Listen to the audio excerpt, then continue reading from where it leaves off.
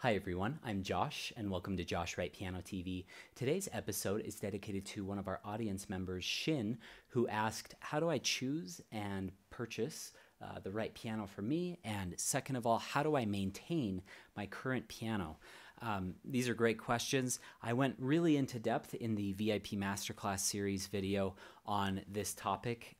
You can check that out if you're interested in going a little more in depth, but I did want to give some suggestions here on the YouTube channel as well, because I get this question all the time from a lot of our viewers.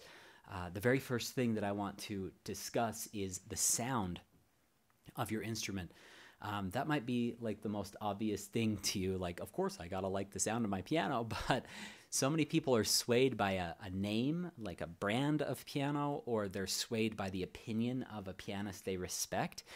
And you are the one who's going to be spending thousands of hours at this instrument. So make sure that you like the sound of the piano. My wife and I purchased our first piano in 2010.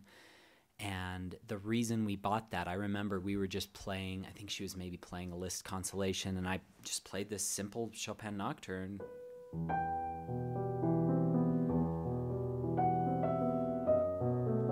And I just loved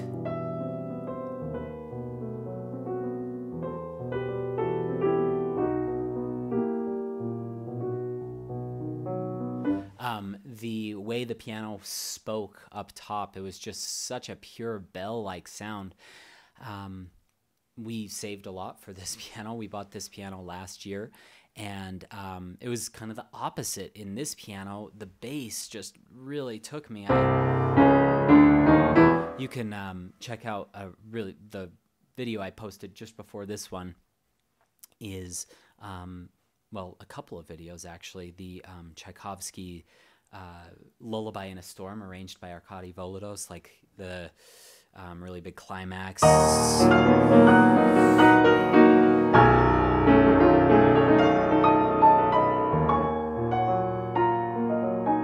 just love that bass. It's one of the best basses I've ever played on any piano. That was kind of the selling point.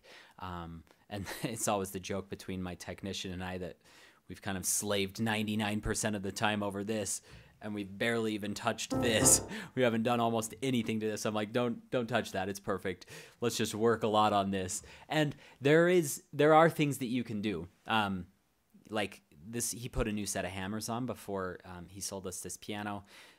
It wasn't really speaking in this treble register. There's ways that he treated the hammers that they're not shrill, but they are really speaking nicely.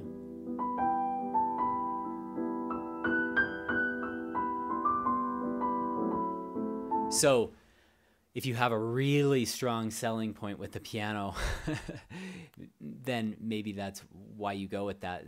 It should always have to do with the sound, though, the way the piano sounds. Now, if you have a terrible action and you like the sound, well, maybe you're going to consider looking elsewhere if the action's really, really horrible. But again, you can adjust your piano. Like, you can soften up a hammer to be a little less shrill if it gets shrill, or you can treat it to make it a little brighter.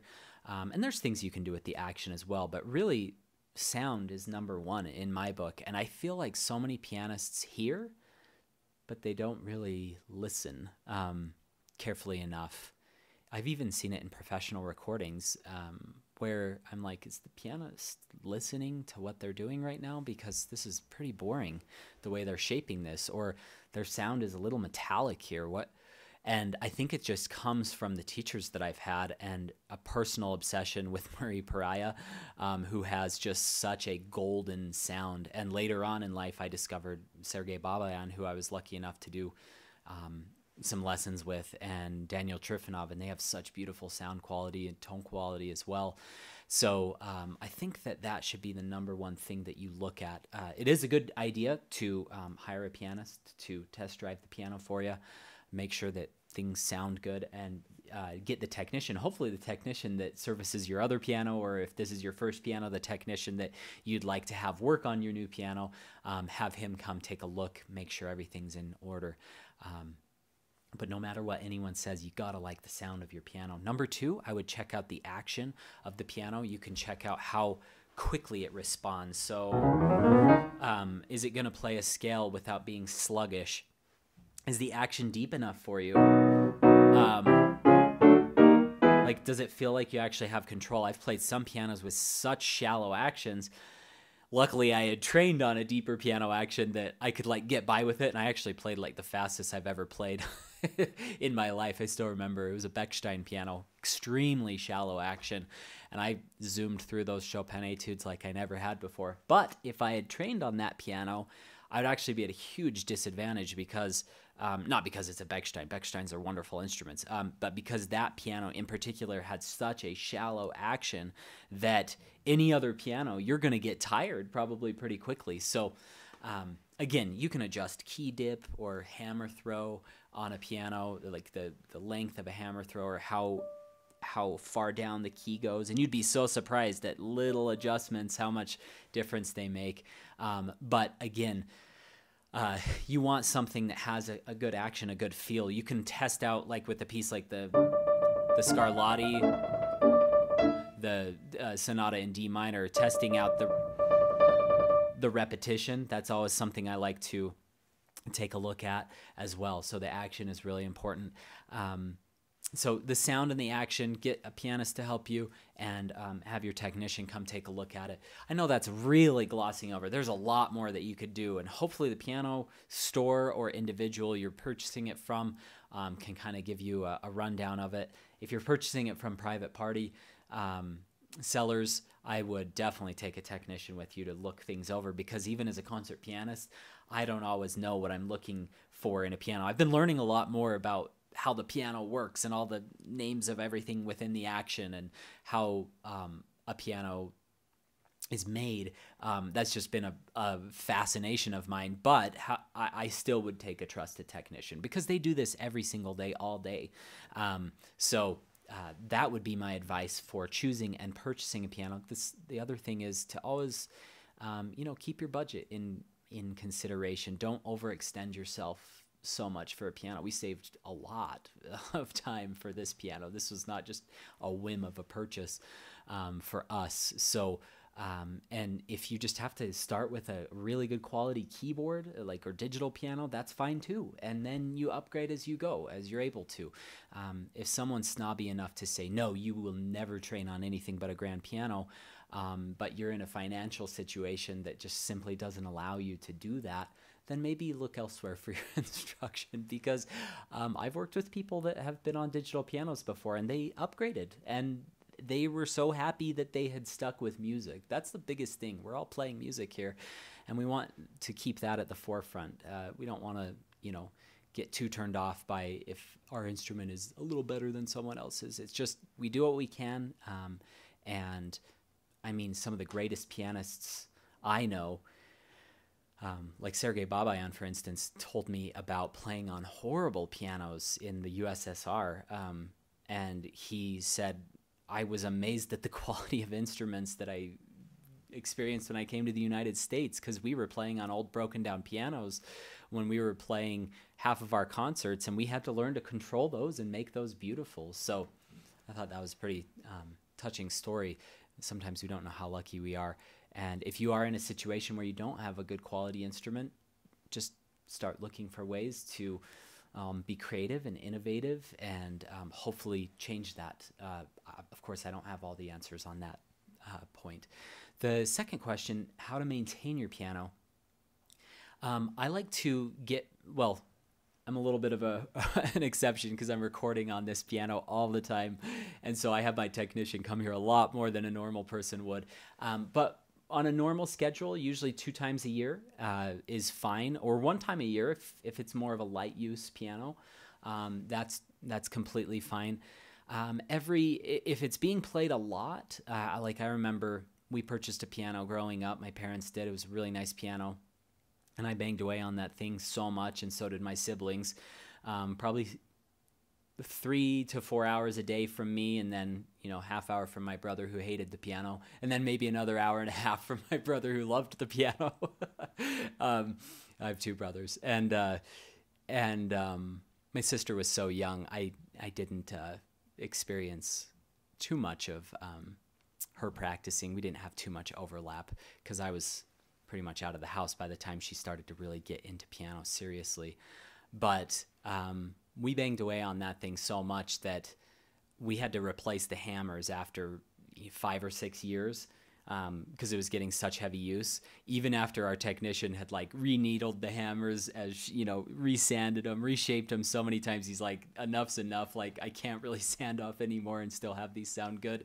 So we replaced those, and it was like the piano itself wasn't very old. So that one thing, and I think he may have replaced some things in the, like little things in the action, like the little pieces of felt underneath the keys. And that like made it like a new piano again. It's amazing what a new set of hammers can do for a piano. Ask your technician if there's anything serious. I wouldn't ever buy a piano that had like big soundboard issues. That's just running into a big, heavy amount of problems. If there's serious issues with the action, you probably don't want to go down that rabbit hole and take a risk, even if it's a really good deal on the piano.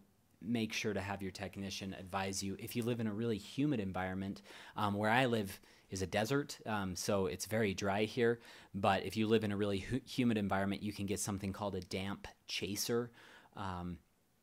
Again, I don't know too much about them because I don't have one, but that basically humidifies the area around your piano and keeps it at an optimum humidity level to make sure that your instrument is not warping. One time, this was so sad, the school I attended had a choir room, and they had a Boston piano that they just bought for the school, really nice grand piano, and someone left the door open quite frequently because they're like, we got to get air in the room, our singers are getting hot. But then they would let it get so cold, and then they would let it get really hot, and it like warped the soundboard to where it actually like ruined the piano. So you want to be careful with temperature and humidity regulation with your piano. That would be my big takeaway with maintaining your piano, is regularly get it serviced at least once a year, if not twice a year. If you're a normal human being, if you're like me and this is what you do all day, every day, maybe it increases to 3, 4, 5, 6 times a year. And by the way, every single one of those times doesn't have to be like a complete overhaul. It might just be touching up some voicing. Another thing I did is I asked my technician if stuff got really bad, if he could teach me. So I bought this. This is so expensive. But he's like, you want to get a good one? He's like, it's almost impossible to tune with a bad tuning hammer. This is a Fujan, Fujan, and then just a couple. This was like $300, such a ripoff, but really good quality one. And then these little mutes, these are like a few dollars on Amazon. And then I don't think it's in the piano, but I also got a voicing needle. Those two things, he just kind of taught me like, okay, if a note's getting extremely shrill and I can't come out, here's how you needle it properly without breaking anything inside the piano or over needling it and getting it so soft. And then here's how you touch up a unison. I am not going through my piano and trying to tune the whole thing, but if a key gets really out of tune, I can figure out what string it is and I can touch that up back to pretty perfect, to be honest. It's taken me a while to get better at that. And I'm not saying I'm a piano technician at all. I just am okay at tuning a unison. But that has been one of the best investments I've ever bought, because I remember I think it was the To a Wild Rose tutorial. The A like went out right in the middle of that tutorial and it was so annoying. So I stopped the camera, tuned it up, and then it sounded fine for the rest of the tutorial. So that's been a big help at maintaining my piano as well, just little touch-ups along the way. So I hope this gives you a short guide to help you in your quest to purchase a new piano if you're in the market for one, or to maintain your current piano. And on that note, if you are serious about buying a used Steinway, feel free to contact me and I can put you in touch with the piano technician that sold me this. He does absolutely amazing work, Steinway trained technician. So that's kind of his specialty. But I didn't want to put his information out publicly to YouTube. I want to keep that private just to respect his privacy. But he said that on a one-on-one basis, I could refer that out. So if you do want that information, feel free to send me an email and I'll pass that along. If any of you have any other questions you'd like me to address in future videos, please let me know. My email is josh@joshwrightpiano.com. Thanks so much for joining me today. If you don't mind subscribing, liking this video, hit that bell button. I never ask for that on my videos. People are like, you need to start doing that. I'd truly appreciate if you would subscribe. It helps, I guess, with the search engine results. I'm not really sure, but it's great to connect with so many of you. I'll also leave a few links in the description below. 2 links for my paid courses if you want to go even deeper than this channel goes. A link for a free webinar containing 10 of my favorite practice tips. And then the final one is a link for all the gear that I use to record these videos in case you're wanting to do some at-home recording, especially during the pandemic, which has really limited public appearances. So if you're wanting to do some recording for YouTube or Facebook, I have a lot of high-quality gear in there as well. Suggestions if you want to take that to a new level also. Have a great week. Good luck in your practice sessions.